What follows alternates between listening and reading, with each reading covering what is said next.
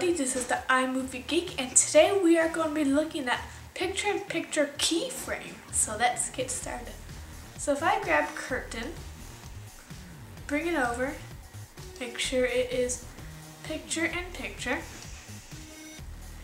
and you see right here where these little knobs are, you can make it so that way it's not so faded. And there's a look at the corner and it's faded. So if you bring it towards here, it's more bold. So if you play it, you see right here, this is called a keyframe. So we click it, we move it, then press play,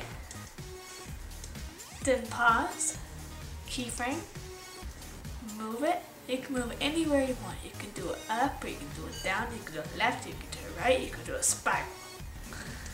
Press play, keyframe, and sadly it only works for picture-in-picture. I haven't found a way for text yet, but I'm sure that there is a way. But this isn't something you'd expect in iMovie.